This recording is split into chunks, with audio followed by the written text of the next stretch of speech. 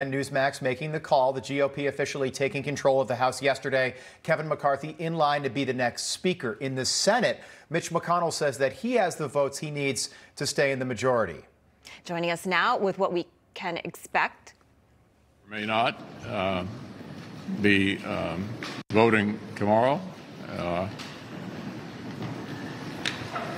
but I think the outcome is pretty clear. I want to repeat again. I have the votes. I will be elected. The only issue is whether we do it sooner or later.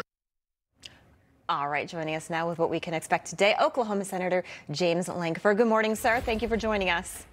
You bet. Good morning. Good Senator, to see you as well. Congratulations to Kevin McCarthy and the House Republicans. Yeah, it looks like he'll pull through in January, Senator. Congratulations to you, by the way, in Oklahoma last Tuesday. Those results coming in fast on election night. Overwhelming majority voting for you in Oklahoma. So you'll be a senator there for another 6 years. So congratulations.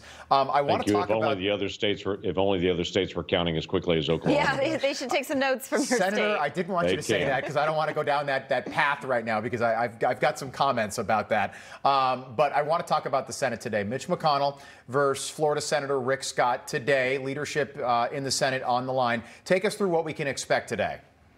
So there'll be a meeting in about an hour and a half here in the Senate. It'll be a protracted meeting. We had a 3-hour meeting yesterday. There'll be probably a 2 or 2.5 hour, maybe more meeting today where we'll talk about the timing and then we'll also talk about the process. This is actually when the election is done. The last 2 decades, this date has been the election time period. So everyone knew this was the time when the election was to be done.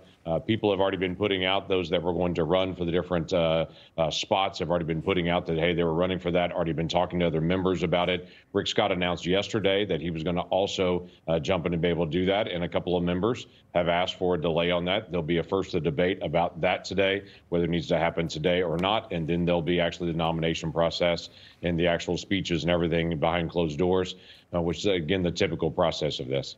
All right. Well, the pre-midterm planning from the GOP coming into question following the midterms. Do you think any issues were underestimated by Republicans?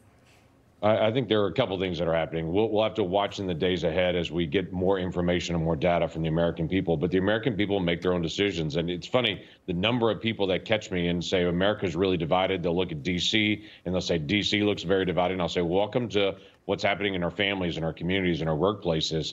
The last now 2 years, America has sent equally divided government that's happening here in the Senate with a 50-50. Now it could be 50-50 again. We hope for Herschel Walker. In fact, I encourage people to jump in and help Herschel on this. But we've got to be able to have an equally divided Senate as we have a very closely divided House as well. And then we're going to see where it goes from here. But I think it did catch a lot of people off guard, just how divided America still remains. Yeah, and a lot of Democratic senators up for re-election in 2024, so that 50-50 Senate is going to be all important over the next 2 years. Can you talk about Mitch McConnell's popularity? Now, he's been there for a long time. He's done a lot of good. When Donald Trump was president, he got 3 conservative justices appointed to the high court. Merrick Garland never got a hearing. He's appointed judges or made sure that has happened throughout the country. But he's not extremely popular, particularly with the Trump base. What do you make of that?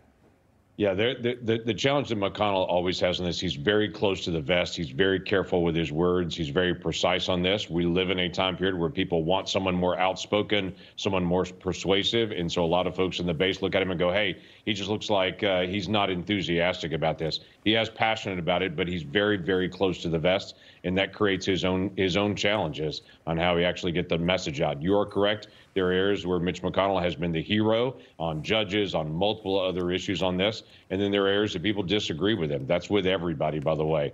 McConnell has the difficult position of trying to be able to pull together a group of eagles, that is the American Republican senators, and to try to get that group to be able to fly together. We're all very independent. We all represent our own states, and it's very difficult to be able to pull that kind of group together. We don't all think alike. I don't always vote like Mitch McConnell, but we also have a very open door to be able to have very hard conversations behind scenes.